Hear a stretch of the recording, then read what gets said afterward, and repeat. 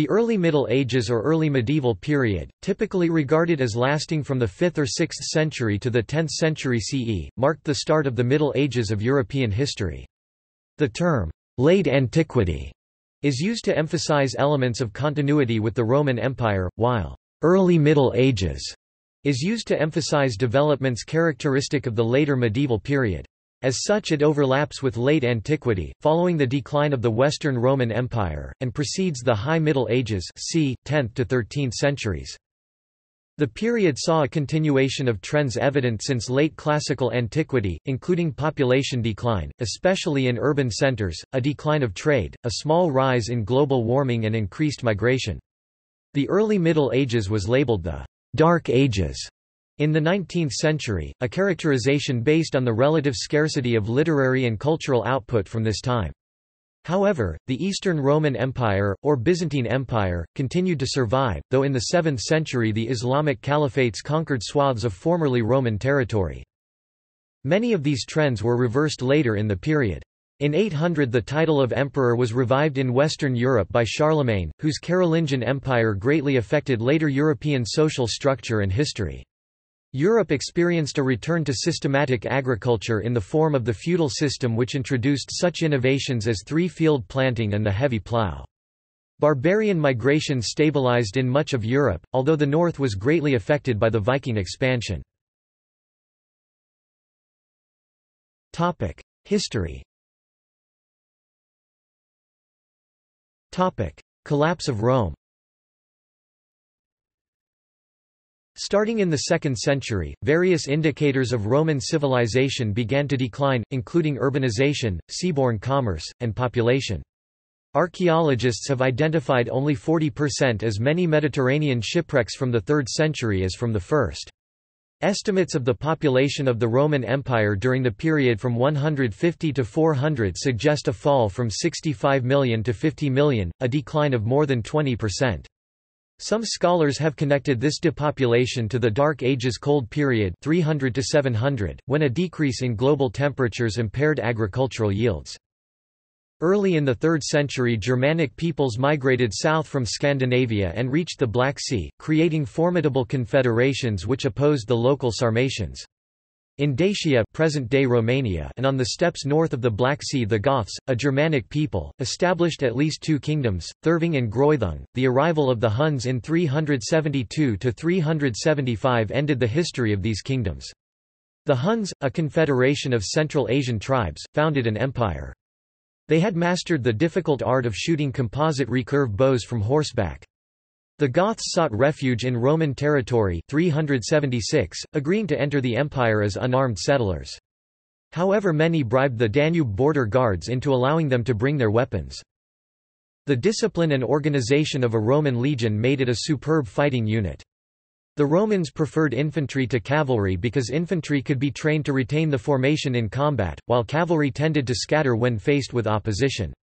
While a barbarian army could be raised and inspired by the promise of plunder, the legions required a central government and taxation to pay for salaries, constant training, equipment, and food. The decline in agricultural and economic activity reduced the empire's taxable income and thus its ability to maintain a professional army to defend itself from external threats. In the Gothic War 376 to 382, the Goths revolted and confronted the main Roman army in the Battle of Adrianople 378. By this time, the distinction in the Roman army between Roman regulars and barbarian auxiliaries had broken down, and the Roman army comprised mainly barbarians and soldiers recruited for a single campaign. The general decline in discipline also led to the use of smaller shields and lighter weaponry. Not wanting to share the glory, Eastern Emperor Valens ordered an attack on the Therving infantry under Fritigern without waiting for Western Emperor Gratian, who was on the way with reinforcements. While the Romans were fully engaged, the Groithung cavalry arrived. Only one-third of the Roman army managed to escape. This represented the most shattering defeat that the Romans had suffered since the Battle of Cannae 216 BCE, according to the Roman military writer Ammianus Marcellinus. The core army of the Eastern Roman Empire was destroyed, Valens was killed, and the Goths were freed to lay waste to the Balkans, including the armories along the Danube.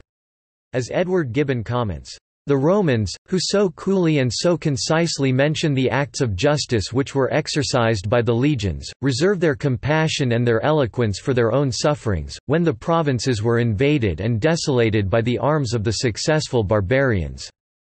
The empire lacked the resources, and perhaps the will, to reconstruct the professional mobile army destroyed at Adrianople, so it had to rely on barbarian armies to fight for it.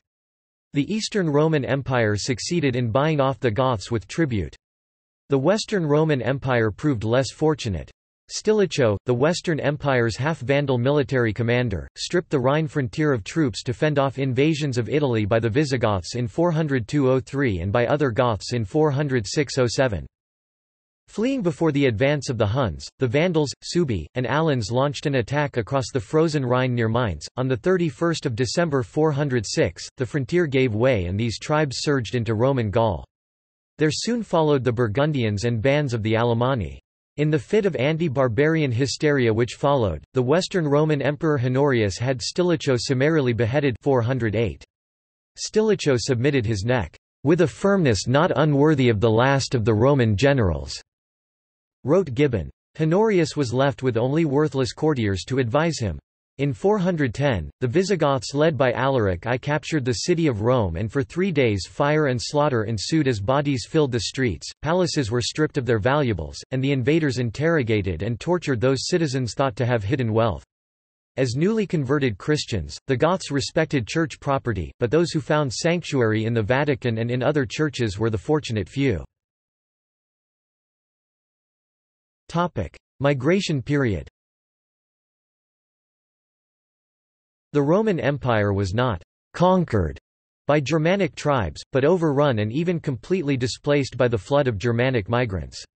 The Goths and Vandals were only the first of many waves of invaders that flooded Western Europe.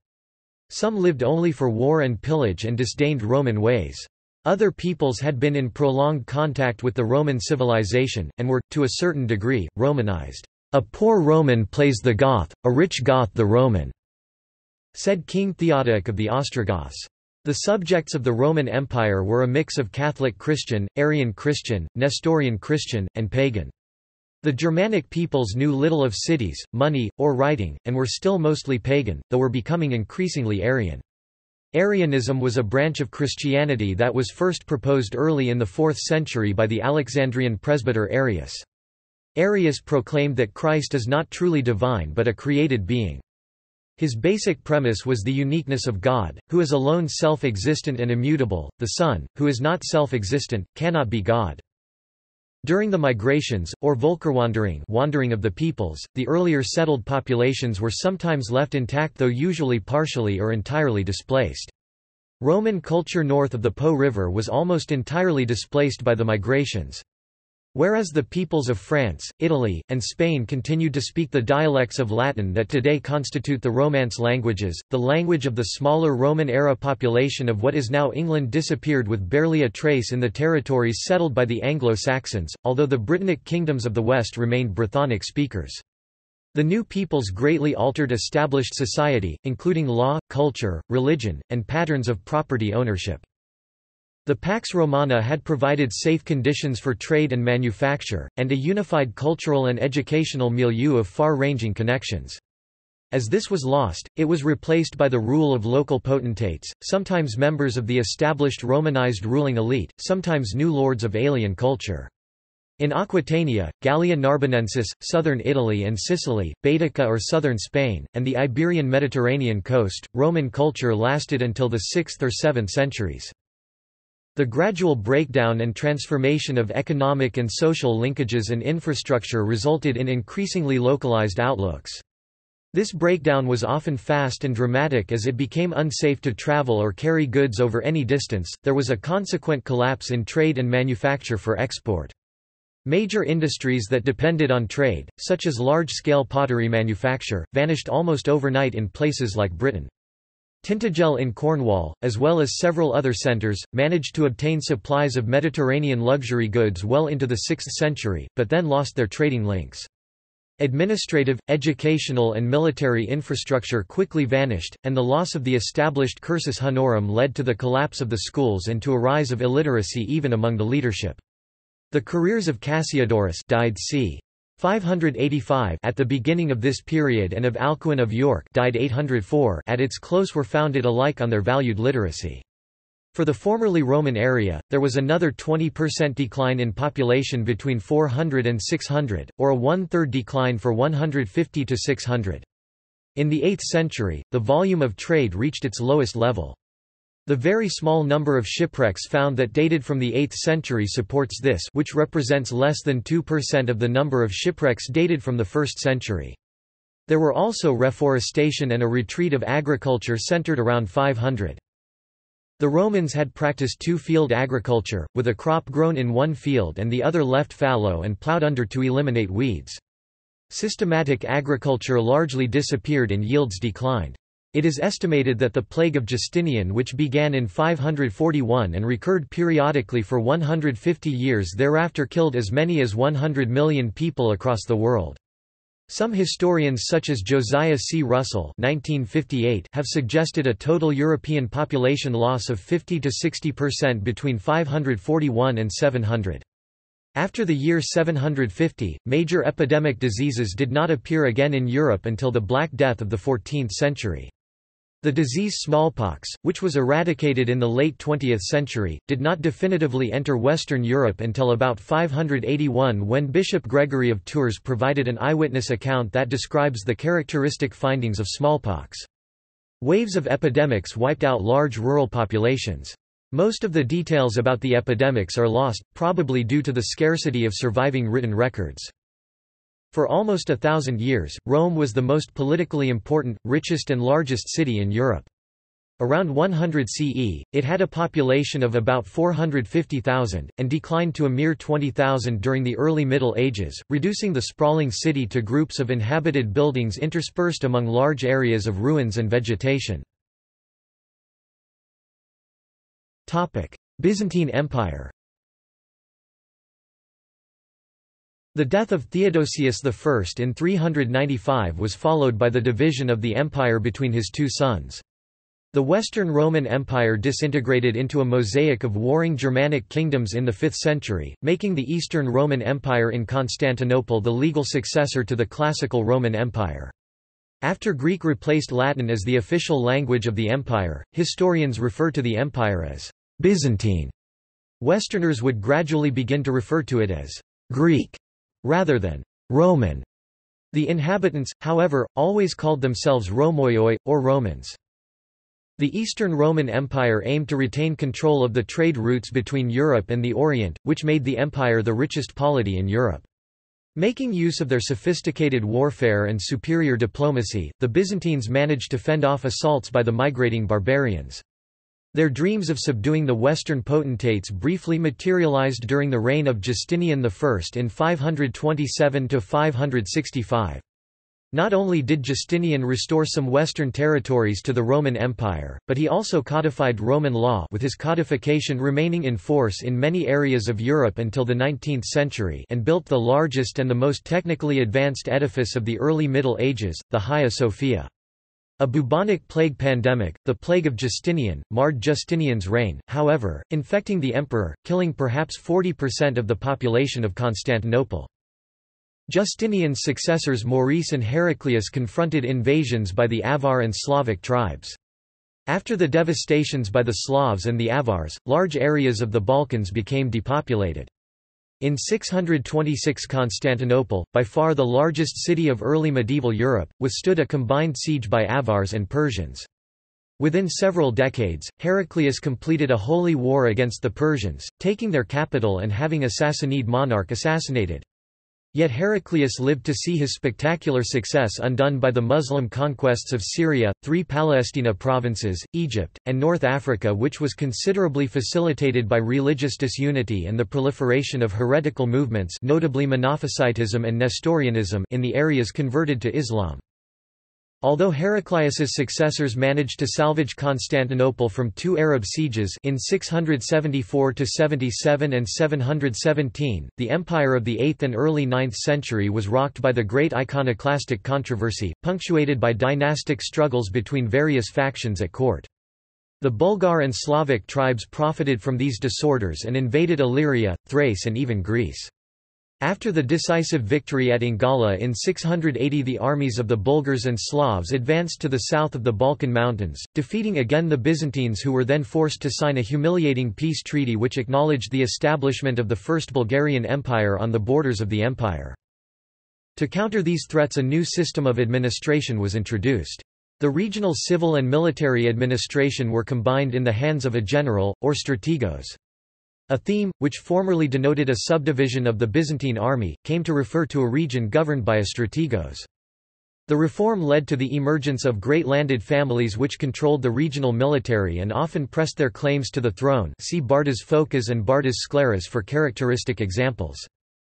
By the early 8th century, notwithstanding the shrinking territory of the empire, Constantinople remained the largest and the wealthiest city of the entire world, comparable only to Sassanid Ctesiphon, and later Abbasid Baghdad. The population of the imperial capital fluctuated between 300,000 and 400,000 as the emperors undertook measures to restrain its growth. The only other large Christian cities were Rome 50,000 and Salonika 30,000.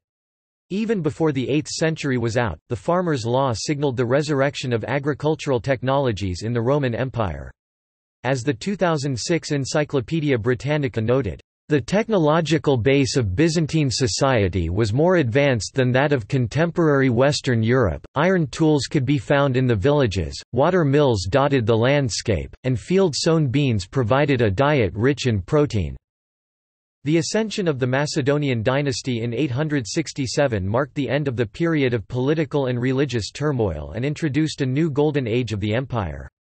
While the talented generals such as Nicephorus Phocas expanded the frontiers, the Macedonian emperors such as Leo the Wise and Constantine VII presided over the cultural flowering in Constantinople, known as the Macedonian Renaissance. The enlightened Macedonian rulers scorned the rulers of Western Europe as illiterate barbarians and maintained a nominal claim to rule over the West. Although this fiction had been exploded with the coronation of Charlemagne in Rome 800, the Byzantine rulers did not treat their Western counterparts as equals. Generally, they had little interest in political and economic developments in the barbarian, from their point of view, West. Against this economic background, the culture and the imperial traditions of the Eastern Roman Empire attracted its northern neighbors—Slavs, Bulgars, and Khazars—to Constantinople, in search of either pillage or enlightenment. The movement of the Germanic tribes to the south triggered the Great Migration of the Slavs, who occupied the vacated territories. In the 7th century, they moved westward to the Elbe, southward to the Danube and eastward to the Dnieper. By the 9th century, the Slavs had expanded into sparsely inhabited territories to the south and east from these natural frontiers, peacefully assimilating the indigenous Illyrian and Finno-Ugric populations. Rise of Islam.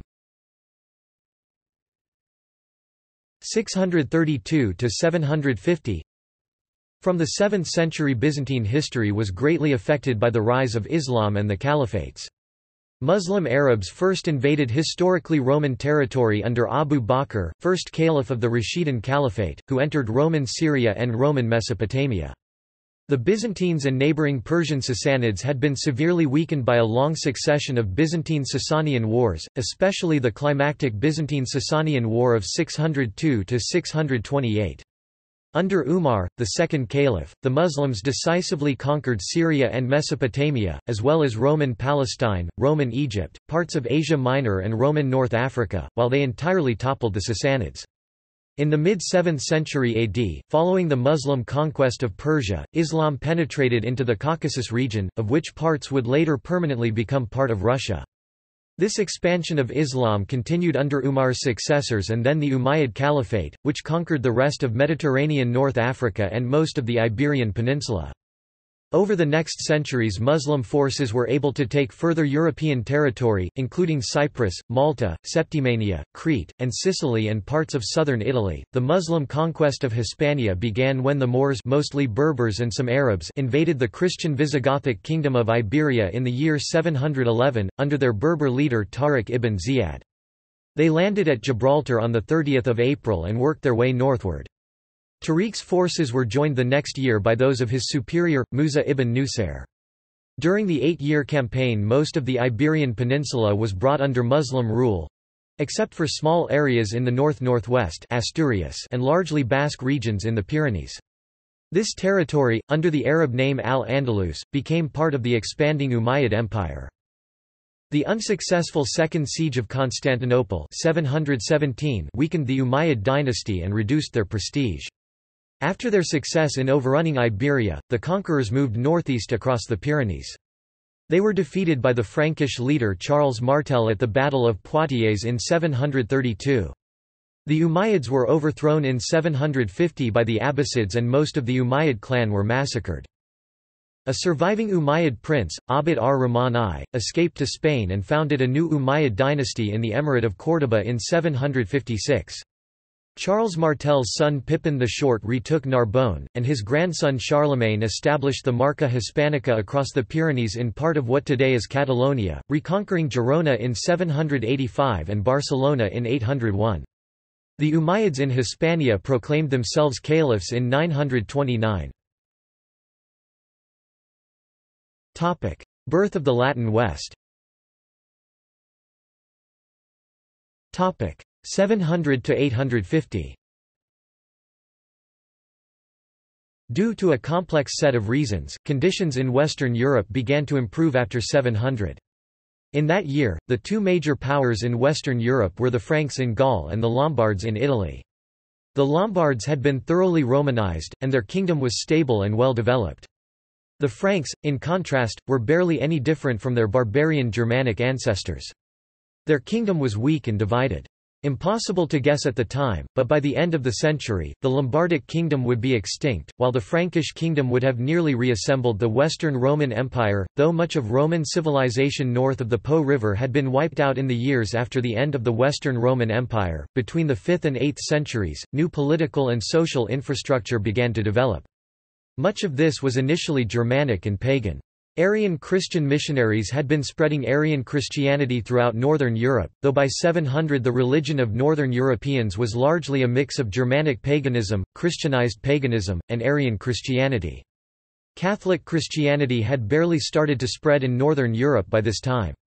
Through the practice of simony, local princes typically auctioned off ecclesiastical offices, causing priests and bishops to function as though they were yet another noble under the patronage of the prince. In contrast, a network of monasteries had sprung up as monks sought separation from the world. These monasteries remained independent from local princes, and as such constituted the «church» for most northern Europeans during this time. Being independent from local princes, they increasingly stood out as centers of learning, of scholarship, and as religious centers where individuals could receive spiritual or monetary assistance. The interaction between the culture of the newcomers, their warband loyalties, the remnants of classical culture, and Christian influences, produced a new model for society, based in part on feudal obligations. The centralized administrative systems of the Romans did not withstand the changes, and the institutional support for chattel slavery largely disappeared.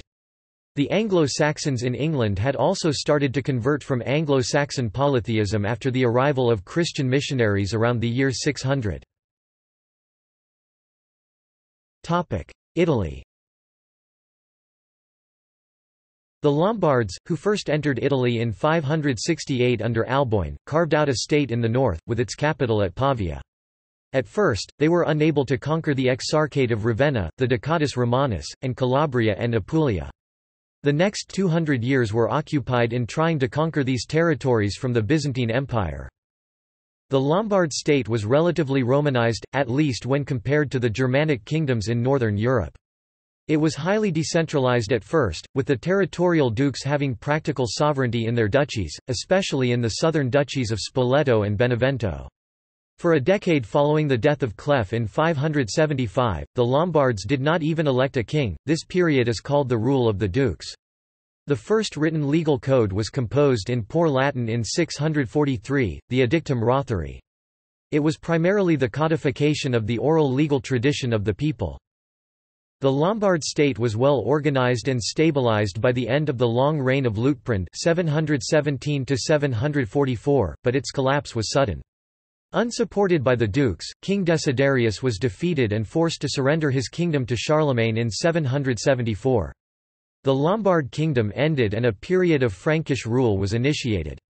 The Frankish king Pepin the Short had, by the donation of Pepin, given the Pope the Papal States, and the territory north of that swath of papally governed land was ruled primarily by Lombard and Frankish vassals of the Holy Roman Emperor until the rise of the city-states in the 11th and 12th centuries.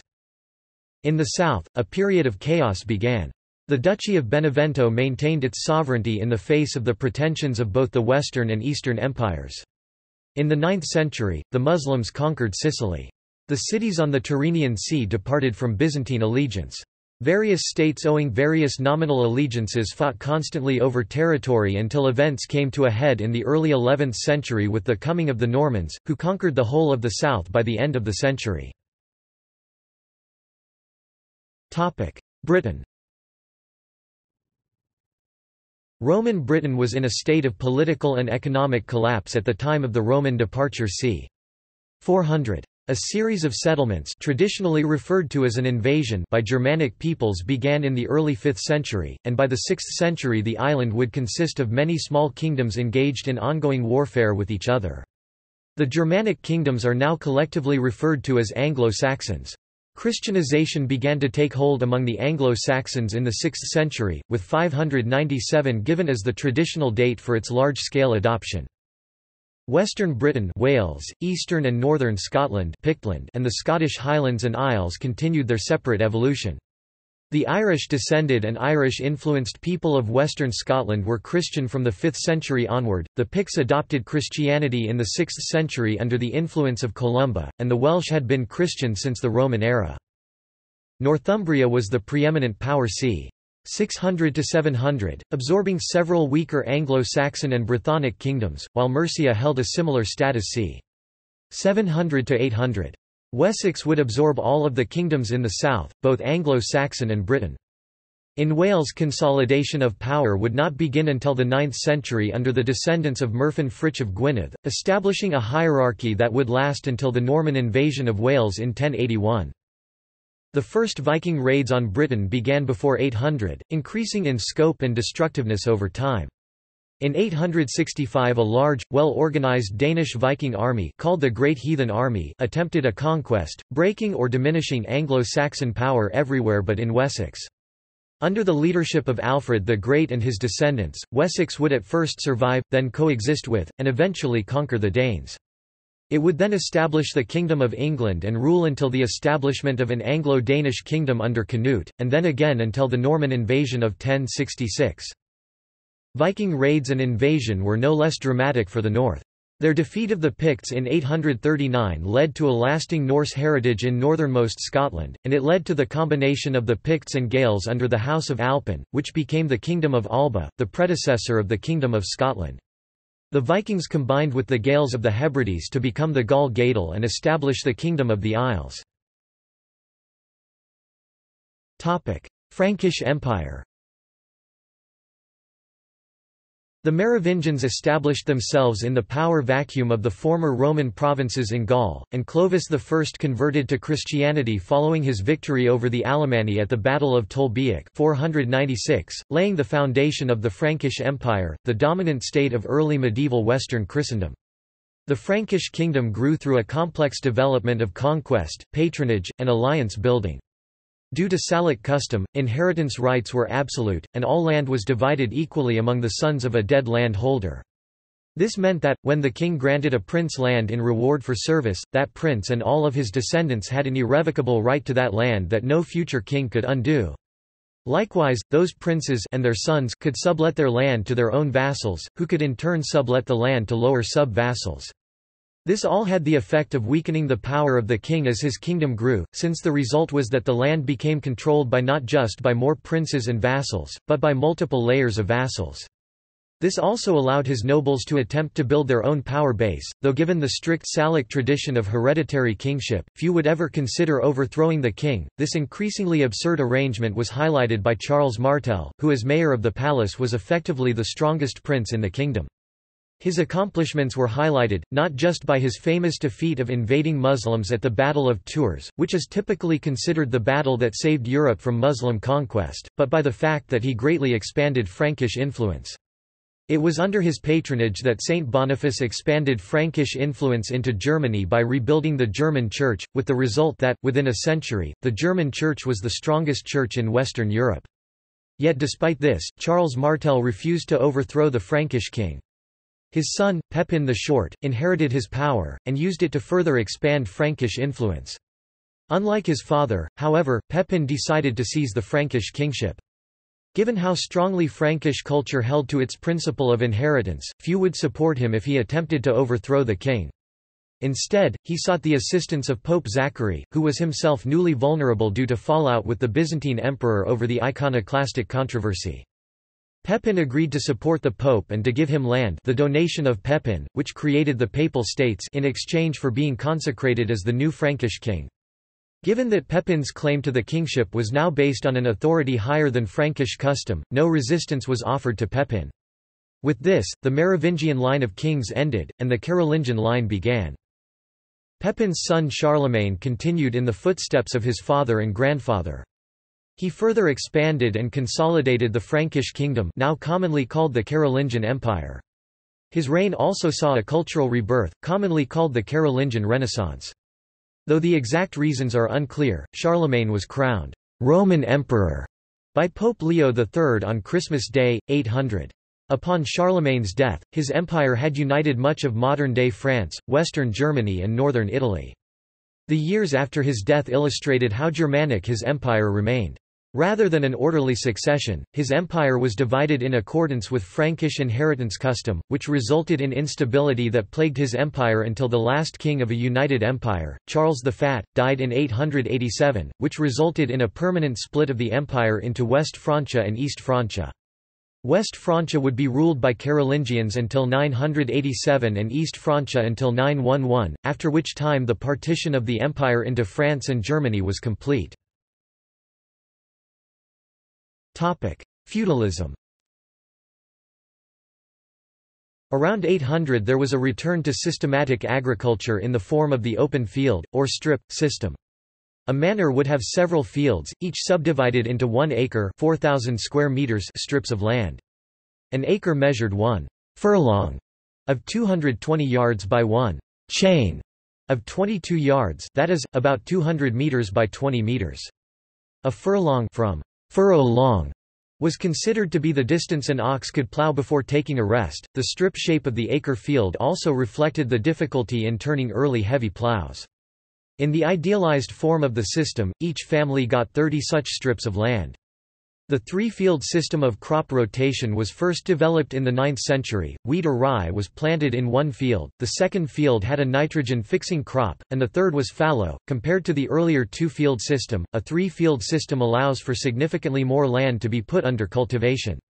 Even more important, the system allows for 2 harvests a year, reducing the risk that a single crop failure will lead to famine. Three-field agriculture creates a surplus of oats that can be used to feed horses. This surplus would allow the replacement of the ox by the horse after the introduction of the padded horse collar in the 12th century. Because the system required a major rearrangement of real estate and of the social order, it took until the 11th century before it came into general use. The heavy-wheeled plough was introduced in the late 10th century. It required greater animal power and promoted the use of teams of oxen. Illuminated manuscripts depict 2-wheeled ploughs with both a mouldboard, or curved metal ploughshare, and a coulter, a vertical blade in front of the ploughshare. The Romans had used light, wheel-less ploughs with flat iron shares that often proved unequal to the heavy soils of northern Europe. The return to systemic agriculture coincided with the introduction of a new social system called feudalism. This system featured a hierarchy of reciprocal obligations. Each man was bound to serve his superior in return for the latter's protection. This made for confusion of territorial sovereignty since allegiances were subject to change over time and were sometimes mutually contradictory.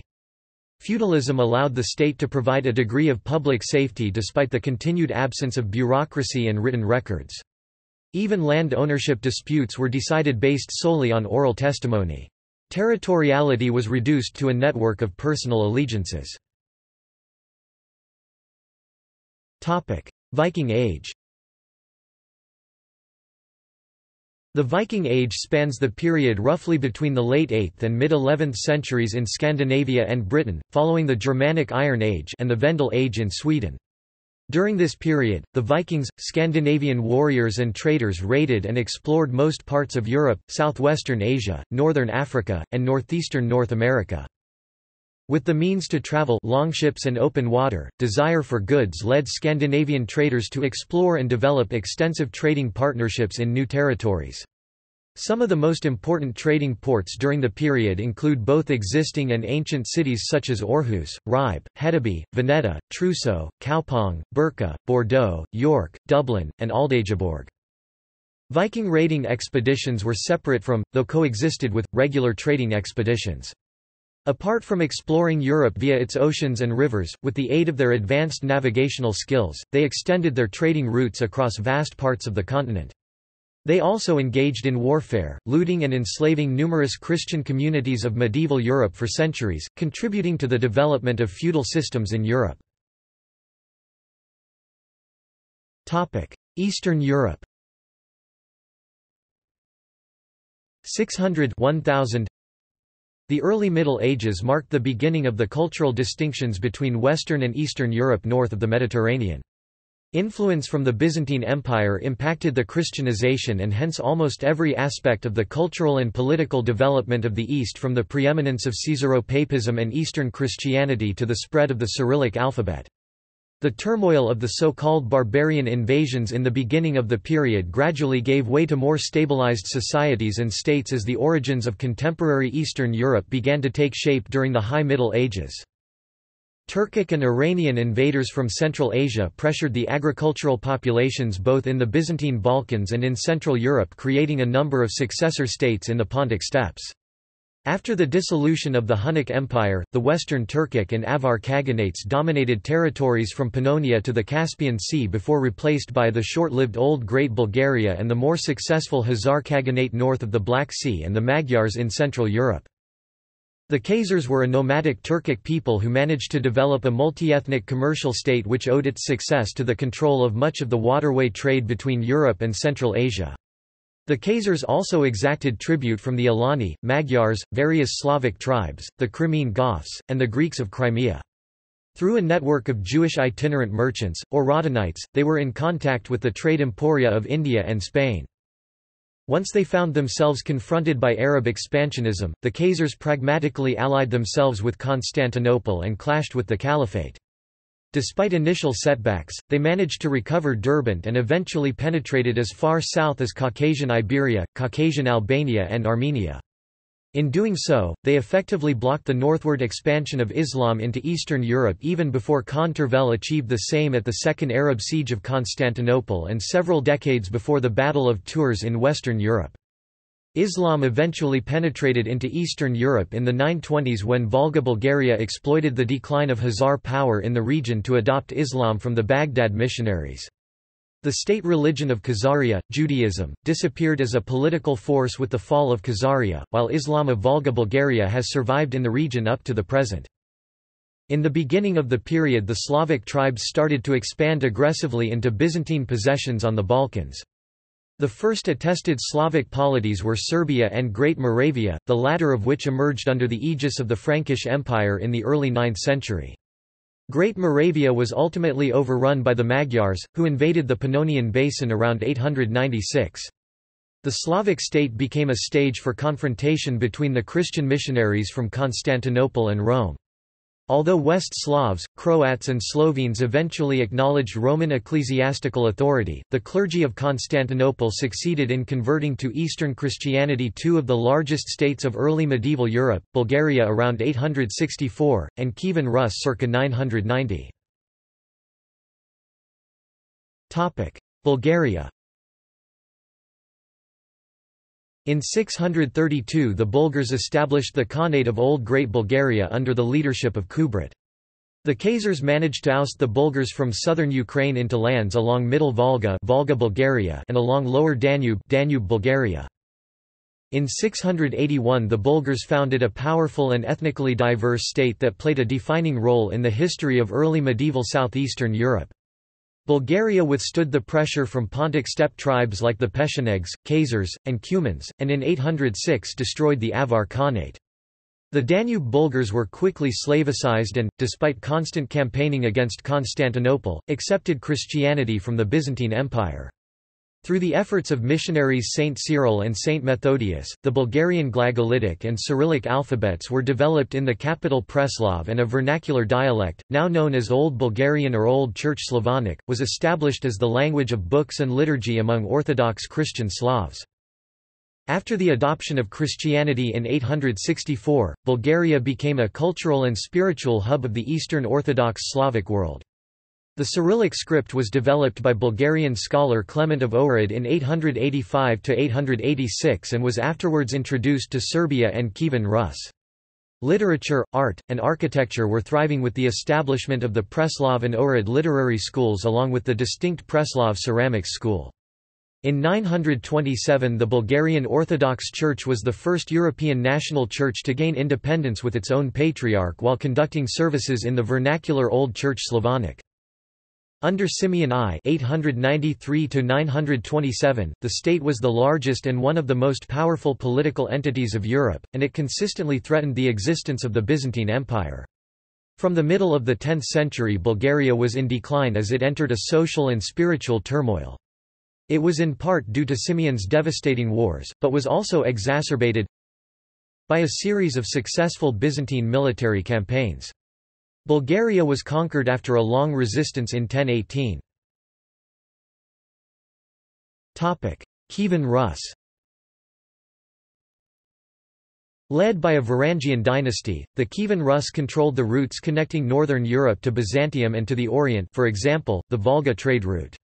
The Kievan state began with the rule 882–912 of Prince Oleg, who extended his control from Novgorod southwards along the Dnieper River valley in order to protect trade from Khazar incursions from the east and moved his capital to the more strategic Kiev.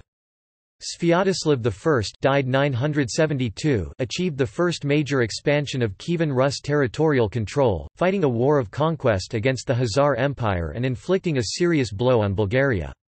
A Rus attack 967 or 968, instigated by the Byzantines, led to the collapse of the Bulgarian state and the occupation of the east of the country by the Rus. An ensuing direct military confrontation between the Rus and Byzantium 970–971 ended with a Byzantine victory 971. The Rus withdrew and the Byzantine Empire incorporated eastern Bulgaria. Both before and after their conversion to Christianity, conventionally dated 988 under Vladimir I of Kiev—known as Vladimir the Great, the Rus also embarked on predatory military campaigns against the Byzantine Empire, some of which resulted in trade treaties. The importance of Russo-Byzantine relations to Constantinople was highlighted by the fact that Vladimir I of Kiev, son of Sviatoslav I, became the only foreigner to marry 989 a Byzantine princess of the Macedonian dynasty, which ruled the Eastern Roman Empire from 867 to 1056, a singular honor sought in vain by many other rulers.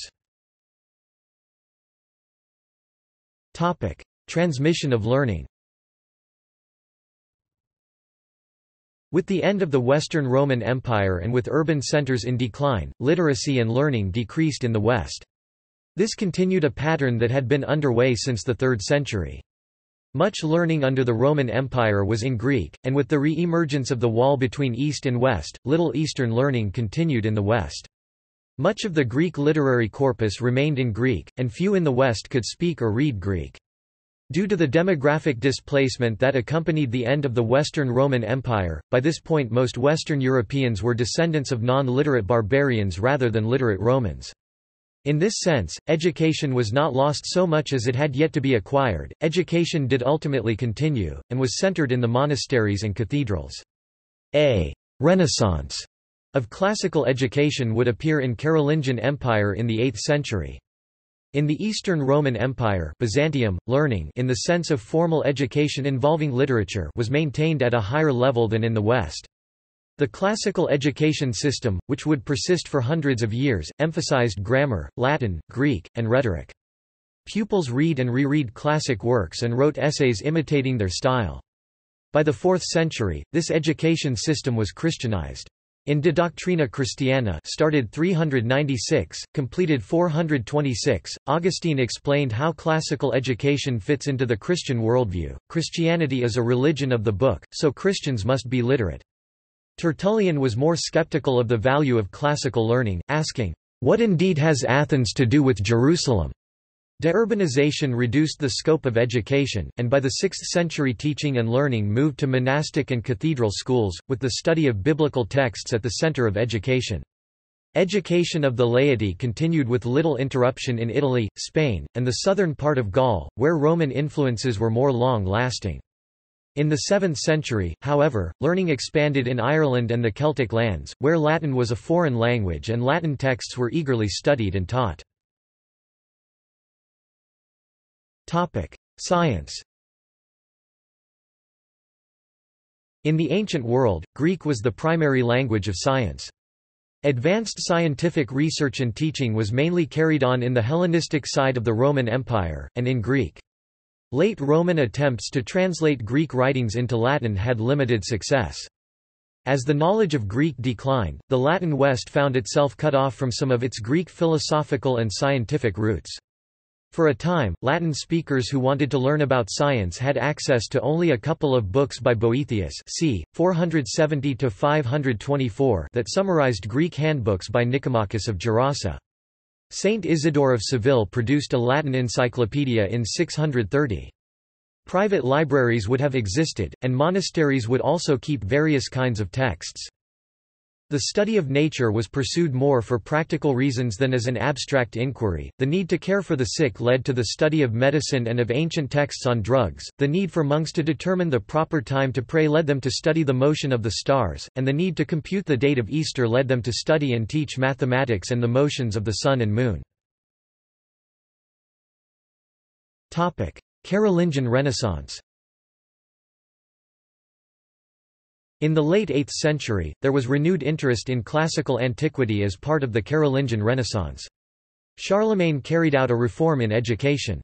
The English monk Alcuin of York elaborated a project of scholarly development aimed at resuscitating classical knowledge by establishing programs of study based upon the 7 liberal arts, the trivium, or literary education, grammar, rhetoric, and dialectic, and the quadrivium, or scientific education, arithmetic, geometry, astronomy, and music. From 787 on, decrees began to circulate recommending the restoration of old schools and the founding of new ones across the empire.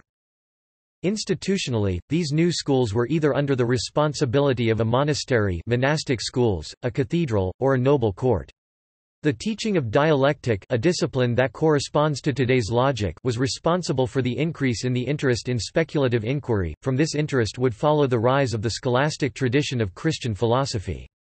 In the 12th and 13th centuries, many of those schools founded under the auspices of Charlemagne, especially cathedral schools, would become universities. Byzantium's Golden Age. Byzantium's great intellectual achievement was the Corpus Juris Civilis, body of civil law, a massive compilation of Roman law made under Justinian r. 528–65. The work includes a section called the Digesta, which abstracts the principles of Roman law in such a way that they can be applied to any situation. The level of literacy was considerably higher in the Byzantine Empire than in the Latin West. Elementary education was much more widely available, sometimes even in the countryside. Secondary schools still taught the Iliad and other classics. As for higher education, the Neoplatonic Academy in Athens was closed in 526. There was also a school in Alexandria which remained open until the Arab conquest 640. The University of Constantinople, founded by Emperor Theodosius II 425, seems to have dissolved around this time. It was refounded by Emperor Michael III in 849. Higher education in this period focused on rhetoric, although Aristotle's logic was covered in simple outline.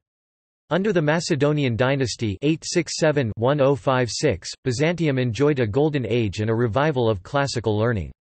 There was little original research, but many lexicons, anthologies, encyclopedias, and commentaries. Islamic learning.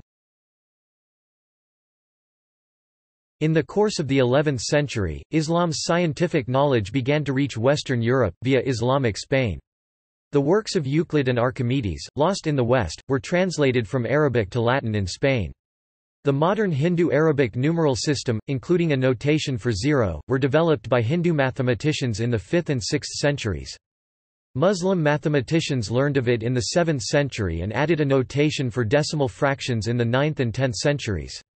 Around 1000, Gerbert of Aurillac, later Pope Sylvester II, made an abacus with counters engraved with Arabic numerals. A treatise by al-Khwarizmi on how to perform calculations with these numerals was translated into Latin in Spain in the 12th century. Monasteries. Monasteries were targeted in the 8th and 9th centuries by Vikings who invaded the coasts of northern Europe. They were targeted not only because they stored books but also precious objects that were looted by invaders. In the earliest monasteries, there were no special rooms set aside as a library, but from the 6th century onwards libraries became an essential aspect of monastic life in the Western Europe. The Benedictines placed books in the care of a librarian who supervised their use. In some monastic reading rooms, valuable books would be chained to shelves, but there were also lending sections as well. Copying was also another important aspect of monastic libraries. This was undertaken by resident or visiting monks and took place in the scriptorium. In the Byzantine world, religious houses rarely maintained their own copying centers. Instead, they acquired donations from wealthy donors. In the 10th century, the largest collection in the Byzantine world was found in the monasteries of Mount Athos, modern-day Greece, which accumulated over 10,000 books. Scholars traveled from one monastery to another in search of the texts they wished to study. Traveling monks were often given funds to buy books, and certain monasteries which held a reputation for intellectual activities welcomed traveling monks who came to copy manuscripts for their own libraries.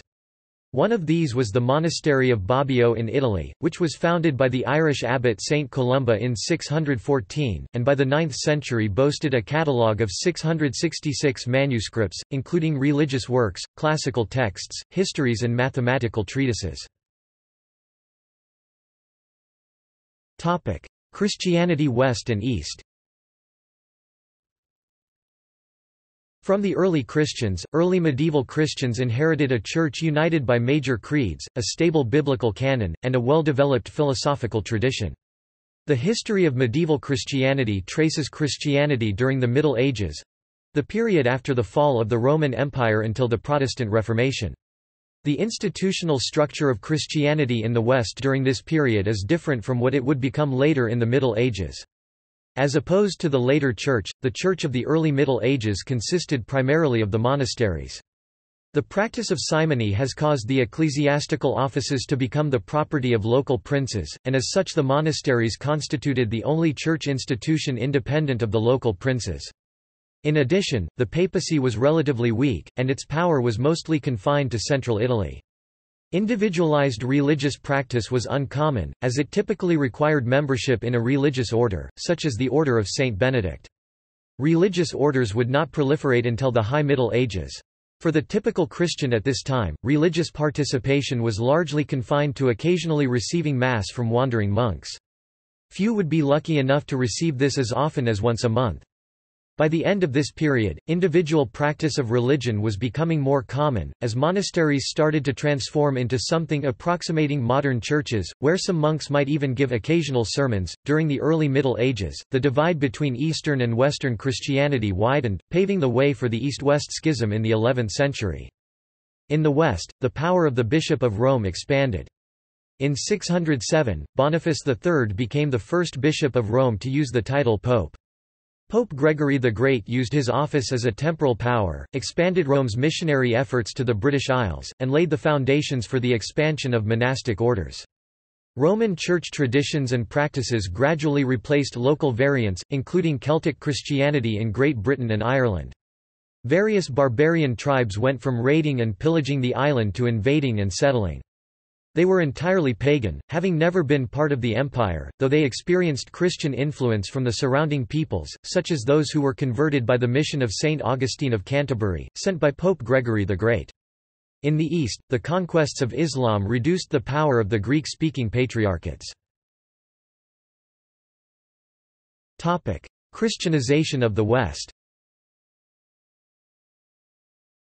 The Catholic Church, the only centralized institution to survive the fall of the Western Roman Empire intact, was the sole unifying cultural influence in the West, preserving Latin learning, maintaining the art of writing, and preserving a centralized administration through its network of bishops ordained in succession. The early Middle Ages are characterized by the urban control of bishops and the territorial control exercised by dukes and counts. The rise of urban communes marked the beginning of the High Middle Ages. The Christianization of Germanic tribes began in the 4th century with the Goths and continued throughout the early Middle Ages, led in the 6th to 7th centuries by the Hiberno-Scottish mission and replaced in the 8th to 9th centuries by the Anglo-Saxon mission, with Anglo-Saxons like Alcuin playing an important role in the Carolingian Renaissance. Saint Boniface, the apostle of the Germans, propagated Christianity in the Frankish Empire during the 8th century. He helped shape Western Christianity, and many of the dioceses he proposed remain until today. After his martyrdom, he was quickly hailed as a saint. By 1000, even Iceland had become Christian, leaving only more remote parts of Europe, Scandinavia, the Baltic, and Finno-Ugric lands to be Christianized during the High Middle Ages. Holy Roman Empire. 10th century. Listless and often ill, Carolingian Emperor Charles the Fat provoked an uprising, led by his nephew Arnulf of Carinthia, which resulted in the division of the empire in 887 into the kingdoms of France, Germany, and northern Italy.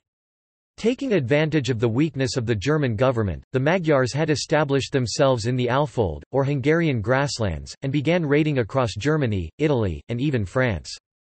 The German nobles elected Henry the Fowler, Duke of Saxony, as their king at a Reichstag, or National Assembly, in Fritzlar in 919. Henry's power was only marginally greater than that of the other leaders of the Stem duchies, which were the feudal expression of the former German tribes. Henry's son King Otto I (r. 936–973) was able to defeat a revolt of the dukes supported by French King Louis IV (939). In 951, Otto marched into Italy and married the widowed Queen Adelaide, named himself King of the Lombards, and received homage from Berengar of Ivrea, King of Italy (r. 950–52). Otto named his relatives the new leaders of the Stem duchies, but this approach did not completely solve the problem of disloyalty. His son Ludolf, Duke of Swabia, revolted and welcomed the Magyars into Germany 953. At Lechfeld, near Augsburg in Bavaria, Otto caught up with the Magyars while they were enjoying a razzia and achieved a signal victory in 955. The Magyars ceased living on plunder, and their leaders created a Christian kingdom called Hungary 1000. Founding of the Holy Roman Empire. The defeat of the Magyars greatly enhanced Otto's prestige. He marched into Italy again and was crowned emperor Imperator Augustus by Pope John XII in Rome 962, an event that historians count as the founding of the Holy Roman Empire, although the term was not used until much later. The Ottonian state is also considered the First Reich, or German Empire. Otto used the imperial title without attaching it to any territory. He and later emperors thought of themselves as part of a continuous line of emperors that begins with Charlemagne. Several of these emperors were simply local Italian magnates who bullied the Pope into crowning them. Otto deposed John XII for conspiring against him with Berengar, and he named Pope Leo VIII to replace him 963. Berengar was captured and taken to Germany. John was able to reverse the deposition after Otto left, but he died in the arms of his mistress soon afterwards. Besides founding the German Empire, Otto's achievements include the creation of the Ottonian church system, in which the clergy, the only literate section of the population, assumed the duties of an imperial civil service. He raised the papacy out of the muck of Rome's local gangster politics, assured that the position was competently filled, and gave it a dignity that allowed it to assume leadership of an international church. Europe in 1000 CE. Speculation that the world would end in the year 1000 was confined to a few uneasy French monks. Ordinary clerks used regnal years, i.e. the fourth year of the reign of Robert II the Pious of France. The use of the modern Anno Domini system of dating was confined to the Venerable Bede and other chroniclers of universal history. Western Europe remained less developed compared to the Islamic world, with its vast network of caravan trade, or China, at this time the world's most populous empire under the Song dynasty. Constantinople had a population of about 300,000, but Rome had a mere 35,000 and Paris 20,000. By contrast, Córdoba, in Islamic Spain, at this time the world's largest city, contained 450,000 inhabitants. The Vikings had a trade network in northern Europe, including a route connecting the Baltic to Constantinople through Russia, as did the Radhanites. With nearly the entire nation freshly ravaged by the Vikings, England was in a desperate state. The long-suffering English later responded with a massacre of Danish settlers in 1002, leading to a round of reprisals and finally to Danish rule 1013, though England regained independence shortly after. But Christianization made rapid progress and proved itself the long-term solution to the problem of barbarian raiding. The territories of Scandinavia were soon to be fully Christianized kingdoms, Denmark in the 10th century, Norway in the 11th, and Sweden, the country with the least raiding activity, in the 12th. Kievan Rus, recently converted to Orthodox Christianity, flourished as the largest state in Europe. Iceland and Hungary were both declared Christian about 1000 CE. In Europe, a formalized institution of marriage was established. The proscribed degree of the degree of consanguinity varied, but the custom made marriages annullable by application to the Pope. North of Italy, where masonry construction was never extinguished, stone construction was replacing timber in important structures. Deforestation of the densely wooded continent was underway. The 10th century marked a return of urban life, with the Italian cities doubling in population. London, abandoned for many centuries, was again England's main economic centre by 1000. By 1000, Bruges and Ghent held regular trade fairs behind castle walls, a tentative return of economic life to Western Europe. In the culture of Europe, several features surfaced soon after 1000 that marked the end of the early Middle Ages: the rise of the medieval communes, the reawakening of city life, and the appearance of the burgher class, the founding of the first universities, the rediscovery of Roman law, and the beginnings of vernacular literature.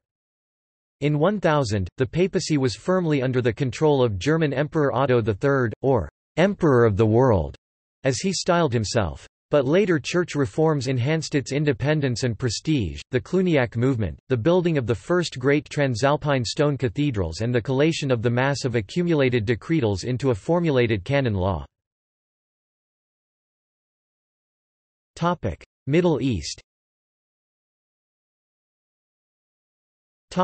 Rise of Islam. Consult particular article for details. The rise of Islam begins around the time Muhammad and his followers took flight, the Hijra, to the city of Medina. Muhammad spent his last 10 years in a series of battles to conquer the Arabian region. From 622 to 632, Muhammad, as the leader of a Muslim community in Medina, was engaged in a state of war with the Meccans. In the preceding decades, the area of Basra was conquered by the Muslims. During the reign of Umar, the Muslim army found it a suitable place to construct a base.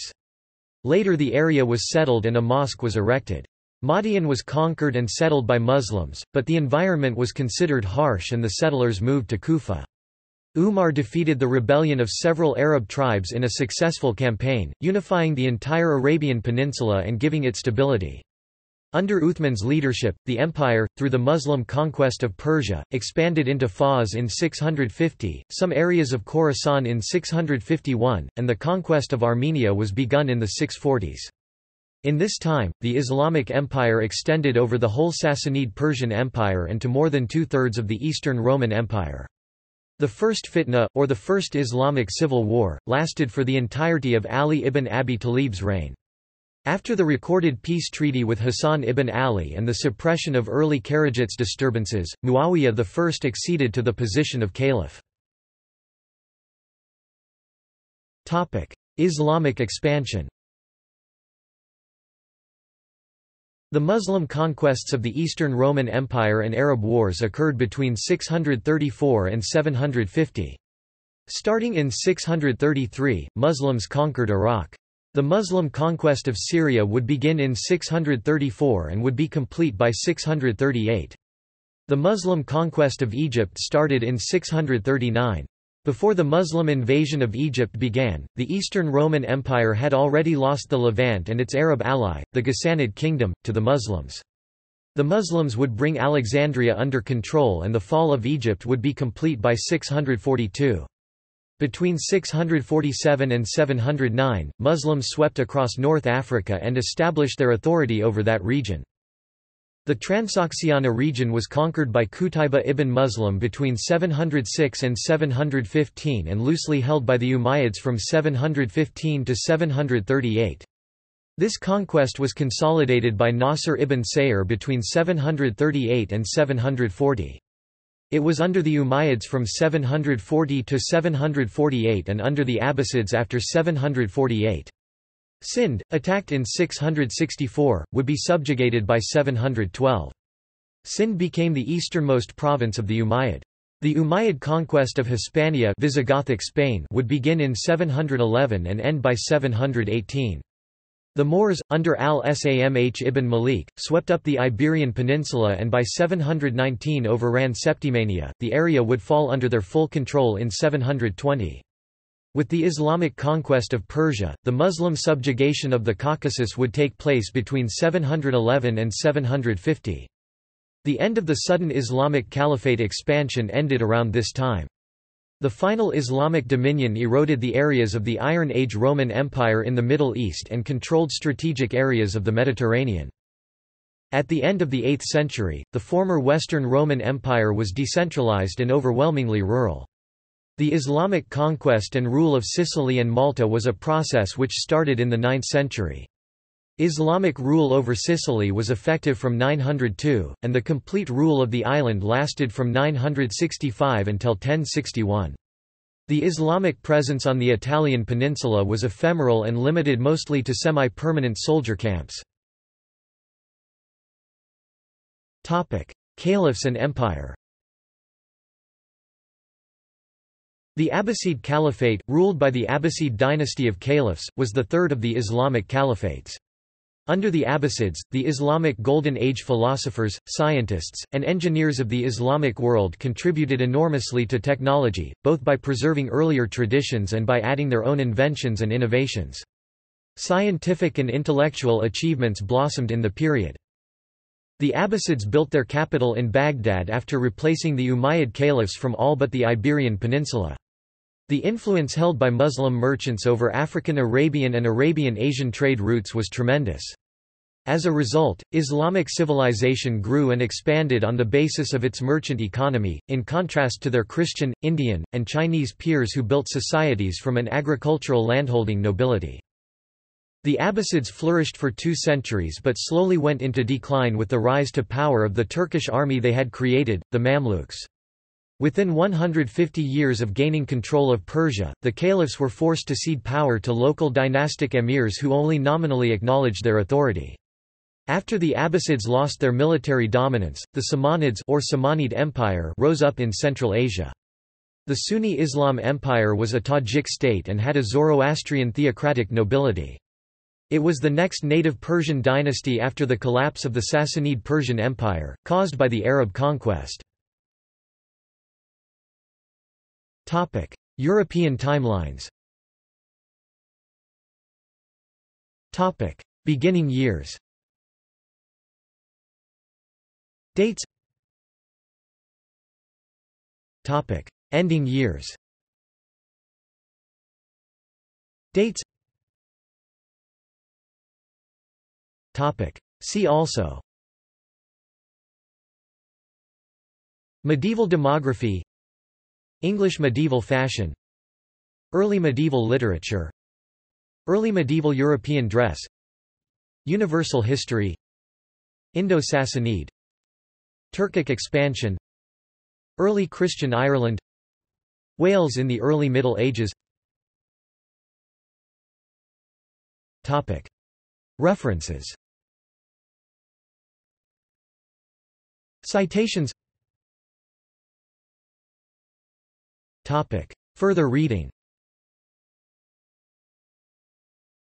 Cambridge Economic History of Europe, Volume I 1966. Michael M. Poston, et al., editors. Norman F. Cantor, 1963. The Medieval World 300–1300, New York, Macmillan Co. Marcia L. Kolish, 1997. Medieval Foundations of the Western Intellectual Tradition, 400 400. New Haven, C.T., Yale University Press. Georges Duby, 1974. The Early Growth of the European Economy, Warriors and Peasants from the 7th to the 12th Century, New York, Cornell University Press. Howard B. Clark, translator. Georges Duby, editor, 1988. A History of Private Life 2, Revelations of the Medieval World, Harvard University Press. Heinrich Fichteneau, 1957–1978. The Carolingian Empire, University of Toronto, Peter Munns, translator. Charles Freeman, 2003. The Closing of the Western Mind, The Rise of Faith and the Fall of Reason, London, William Heinemann. Richard Hodges, 1982. Dark Age Economics, The Origins of Towns and Trade AD 600–1000, New York, St. Martin's Press. David Knowles, 1962–1988.